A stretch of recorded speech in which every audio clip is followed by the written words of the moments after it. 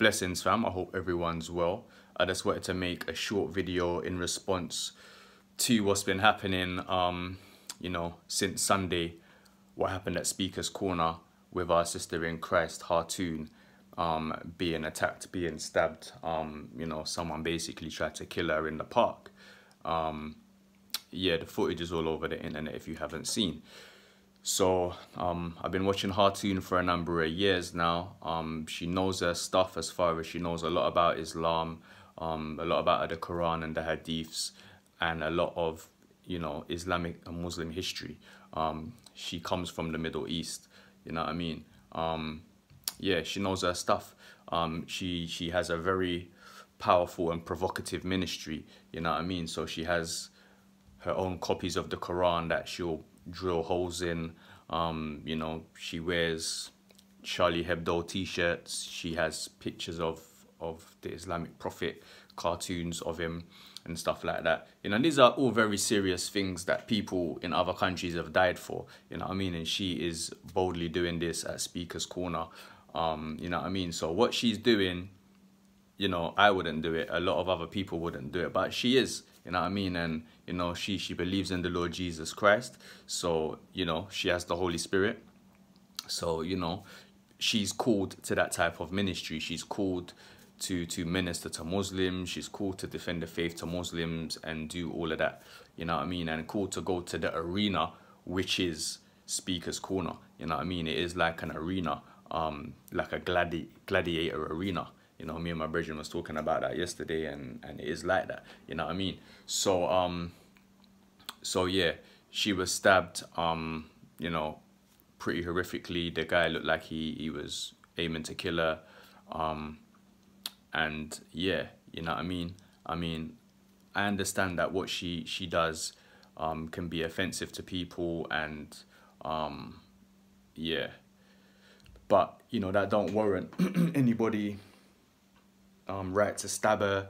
It don't give no one no right to hit her, to spit at her, to do anything, you know what I mean? You want to challenge her intellectually, how she's challenging Islam, you know what I mean? Don't just try to silence her. Challenge her with the scriptures, do you know what I'm saying? So yeah, so a lot of people are naturally angered and upset, you know what I mean? All kinds of people, not just Christians, just normal people, seeing a man stab up a woman like that in public. It presses buttons, you know what I'm saying? And I hear people talking about they want to go up to the park, and people want to repay gestures, and people talking about karmas at this, and you know what I'm saying? So I don't know how many of these people are Christians and how many of these people are just normal people who are just angered by seeing a man attack a woman in that way. But I would appeal to everybody, especially the Christians, to remind you that Jesus said that, bless those who curse you and to pray for your enemies. You know what I'm saying? Vengeance is mine, says the Lord. You know what I'm saying? Ephesians says we wrestle not against flesh or blood, but against principalities and spiritual wickedness in high places. You know what I'm saying? And within the physical realm at Speaker's Corner, there's enough spiritual stuff going on, fam. You know what I'm saying? And this is what we need to pay attention to. So I just want to remind everybody who thinks, let's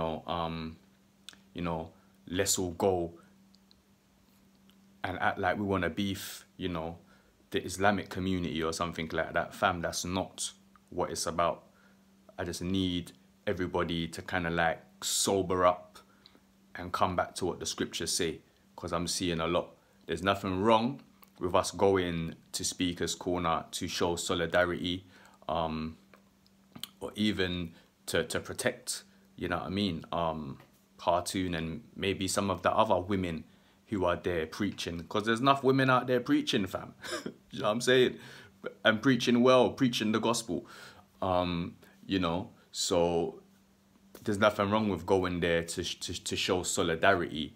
But if we're going there and we think like we're not going to be able to control our temper, or if we're going there angry, don't go, fam.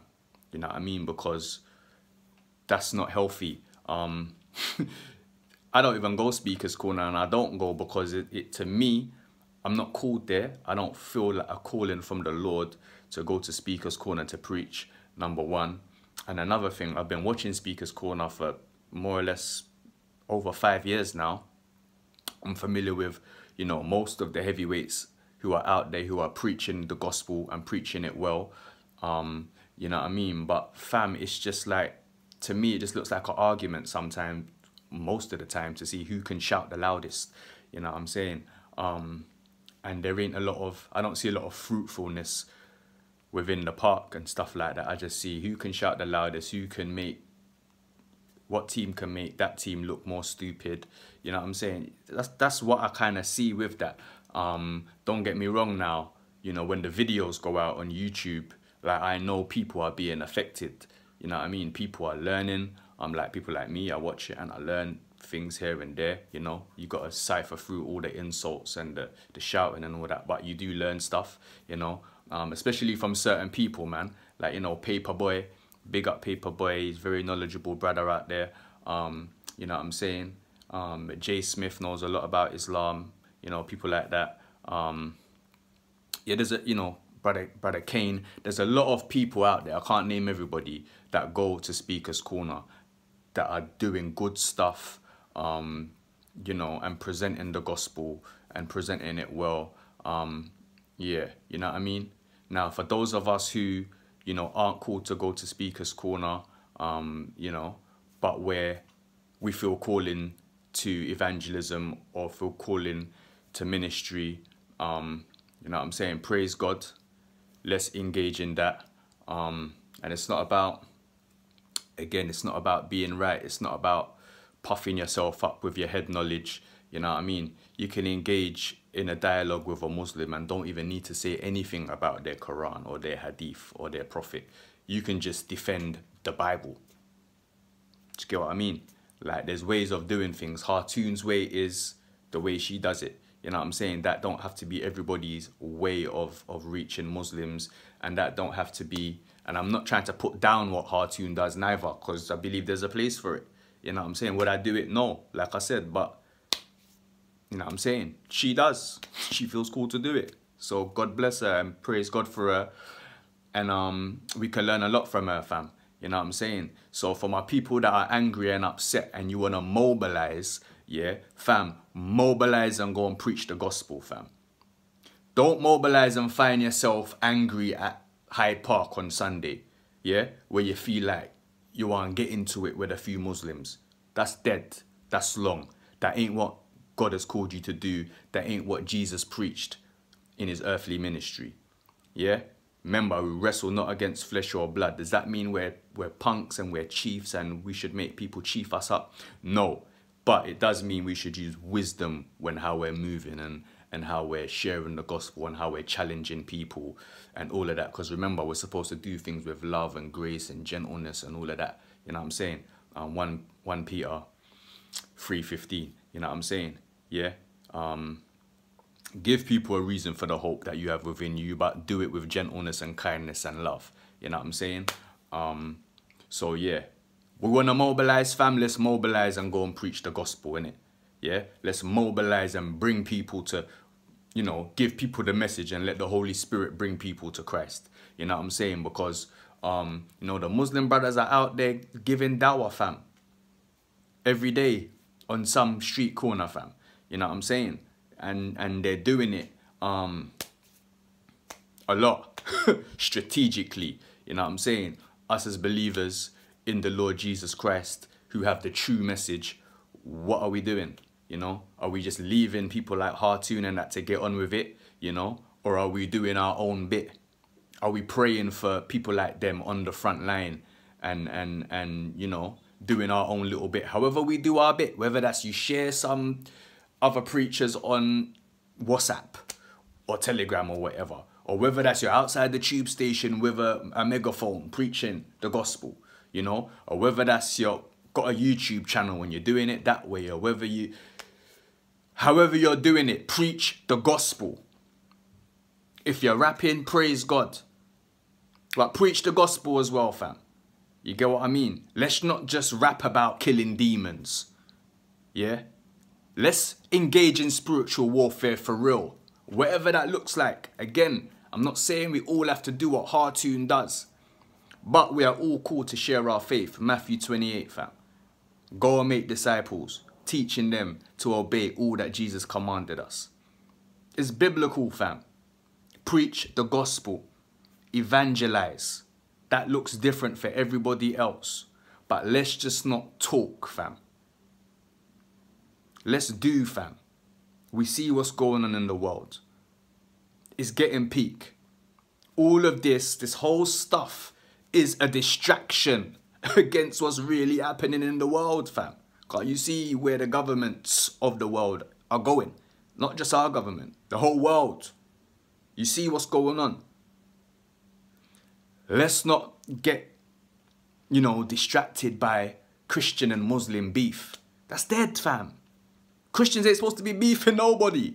So the man them that I see talking, like they want to go be on something, or they want to, they're angry. Like, if you're very angry about the situation, I advise you not to go to Hyde Park, yeah, on Sunday, yeah. Pray about it, yeah. If you have the Holy Spirit, one of the fruit of the Spirit is self-control. You're supposed to be able to control yourself, yeah. Let's think about what we're doing. Let's remember the Lord is watching. What would Jesus do? Remember those words, fam.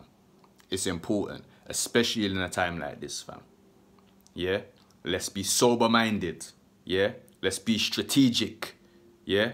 Wise as a serpent. Yeah? And let's do this thing, fam. In the name of Yeshua HaMashiach, fam. The name above every name, fam. We've already got the victory, fam. We've already got it. Jesus got it on the cross for us, fam. We just got to walk into it with the armor. You get me? Like Hatun getting bust up, getting stabbed, fainting, falling down, and getting up and preaching the gospel, fam. Telling the Muslims to repent, fam. Wow! It's like reading in the book of Acts, fam, when the apostles was getting beaten up, fam. And then praising God for getting beaten up, fam. Yeah? It's that type of thing going on. You get what I'm saying? So let's pray for the brothers and sisters that are on the front line doing evangelism. Let's pray for the brothers and sisters who are dying for the gospel in the Middle East and, in places, in countries like that, in certain countries of Asia and certain countries where Christians are being killed because they believe in Jesus. Christians have to worship in secret, have to, praise God, have church in secret, underground. Let's pray for those people, for our brothers and sisters in Christ out there. You know what I'm saying? And let's do our bit for the kingdom. One body, different members. Remember that. I love you, fam. More importantly, Jesus loves you more. Yeah? Remember what the Lord said. Bless your enemies. Pray for those who curse you. Yeah? Vengeance is mine, says the Lord.